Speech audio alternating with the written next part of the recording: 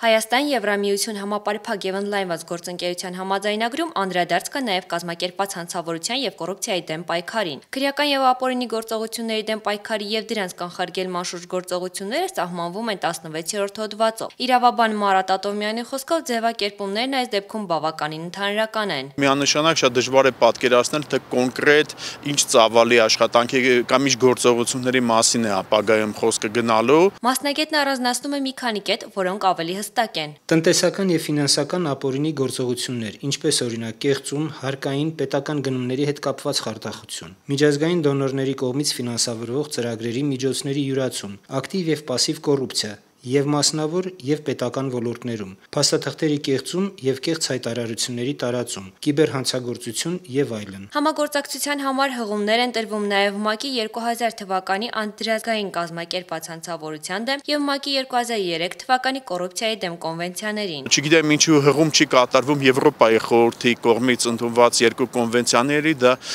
քրեական իրավունքի եւ քաղաքացիական իրավունքի կոնվենցիաներն են Եվրոպայի խորհրդի, որոնք էլի նույնպես պրոֆիլային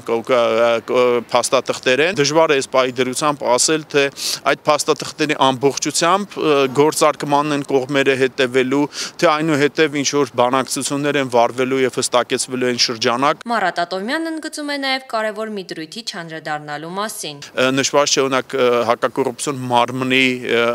մարմինը կամ մարմնի գործունեությունը կամ ասենք հատկապես իրավապահ մարմնի հետ կապված, այսինքն ինչպես է լինելու, այս չի տալի փաստաթուղթ այդ պատասխանը, դե տարբեր իրավապահ մարմիններ են օրինակ քննելու կոռուպցիոն հանցագործություններ, կոռուպցիոն գործեր, թե ստեղծվելու է մի միասնական ինչ-որ ինստիտուցիոնալ համակարգ, որը այդ խնդիրներով զբաղվելու է։